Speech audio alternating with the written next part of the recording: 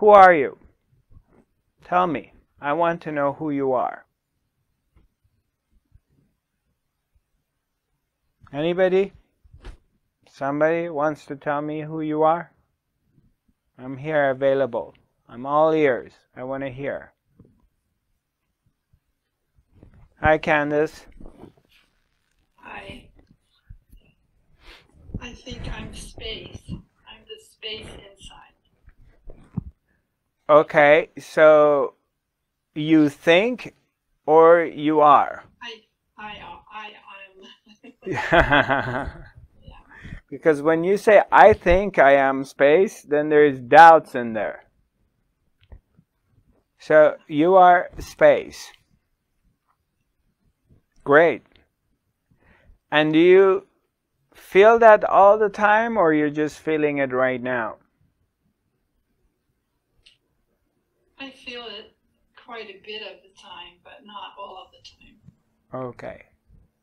Well, that's a good, honest answer. And what are you doing here? Why are you here? I'm here connecting with you and the others on the Zoom. Okay. Now, why are you here on this life? Why were you born? Why are you on? Why are you here on this planet? Cancel that. I am here to connect with God, to learn that that's who I am. Okay, so you feel like that's your mission on this planet? Yes. Great. Wonderful. Thank you. I appreciate it. Thank you for not being afraid and coming out. You're welcome. Anybody else? Anyone else? Feels like... Hi, Amy. Oops, sorry. I'm trying to... Just 1 second. I'm trying to get you unmuted. Good morning. Good morning.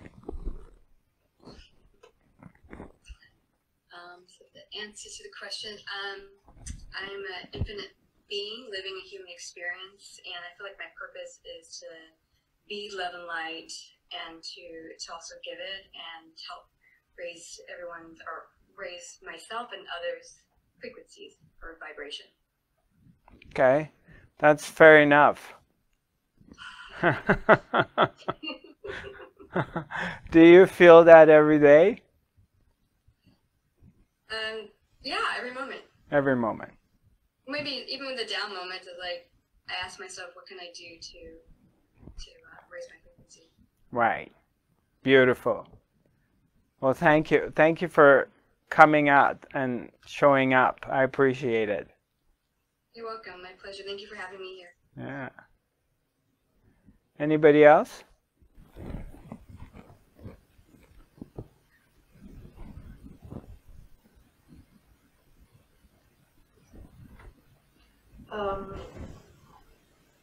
I would say I am higher consciousness living in a dimension, in this reality. Well, we're in a dual reality, but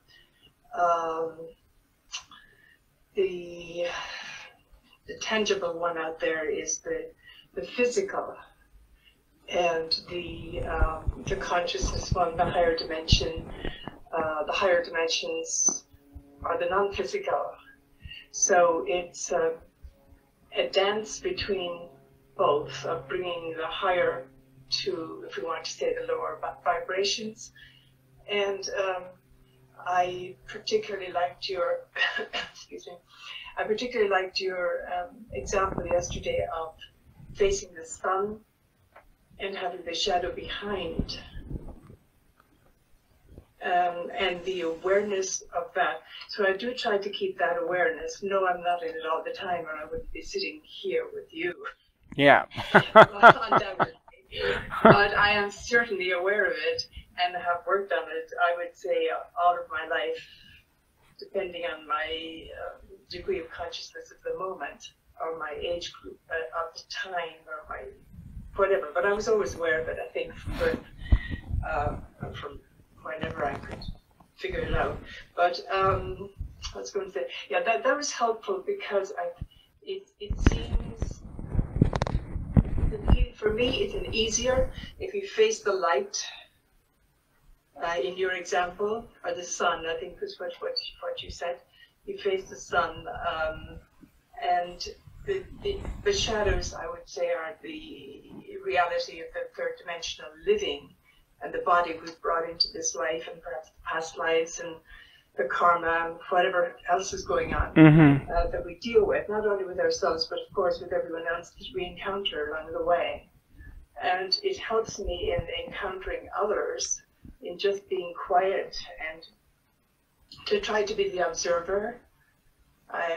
That word helps me a lot. I mean, it's the same as awareness, but in interacting with others, especially those who are not on the same wavelength, and there are very many, in family and all the rest of it, not to get involved in long confrontations or even in any, let each person be, unless I am asked or unless I can share something easily, but I don't feel I've got an evangelistic mission to go out to convert people or remotely or anything like that.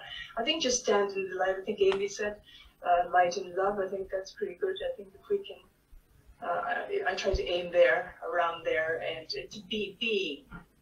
And in the being, then hopefully the doing flows. In my better moments, the doing flows. Right, easily. right. We have the downhills and the uphills and everything else. Okay.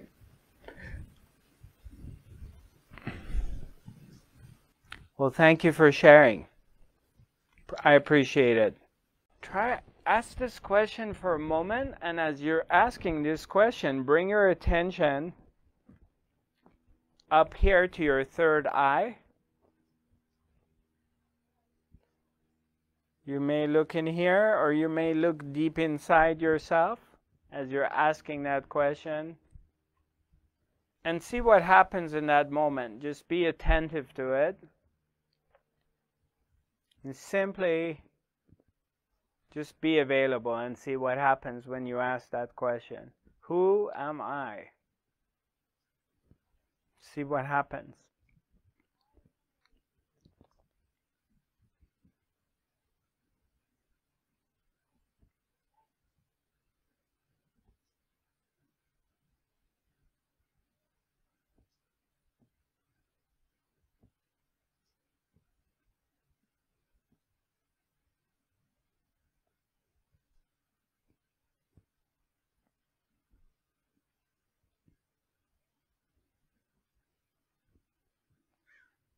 Okay. Now just gently come back.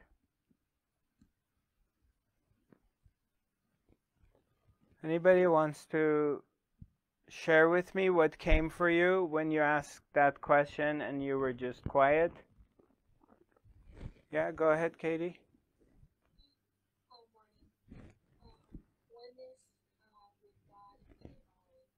That came for you, oneness with divine and God. So was it like it was like a feeling, or you were just gone into it? What happened?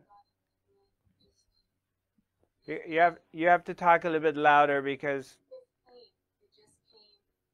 right, the sense of oneness. Right. Beautiful. Beautiful. Thank you. Anyone else? Anybody else likes to share? Hi, Roshanak.